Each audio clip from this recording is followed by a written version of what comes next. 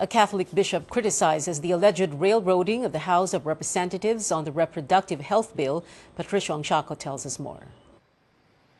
The Catholic Bishops' Conference of the Philippines cries foul over what bishops perceive to be an attempt to pass the reproductive health bill with undue haste at the lower house. A sudden change in the schedule of a vote to end debates over the RH bill at the House of Representatives does not sit well with CBCP President Cebu Archbishop Jose Palma. Palma says congressmen opposed to the reproductive health bill and their supporters, including himself, were caught off guard. Bakit ganyan na lang? Asapan natin 7, 6 pa lang, no? Tapos na, no? The Archbishop is irked over President Aquino's perceived hold over the legislative body. He says congressmen follow the wishes of the president, like what happened with the impeachment of former Chief Justice Renato Corona.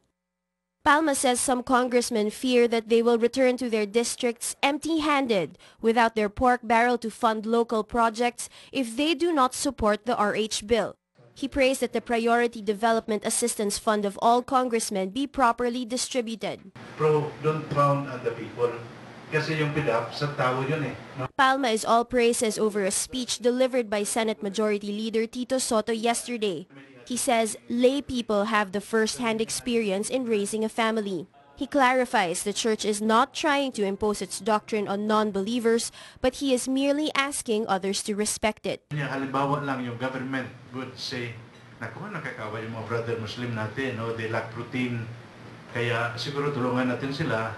Sabihin natin, ito, libre yung baboy. No? Kuha lang kayo dyan kung gusto nyo. Sabihin ako naman, no? Pisulto na yun, no? Kasi alam natin na kontra yun sa doctrine nila, no? Patricia Ongsiaco, Solar News.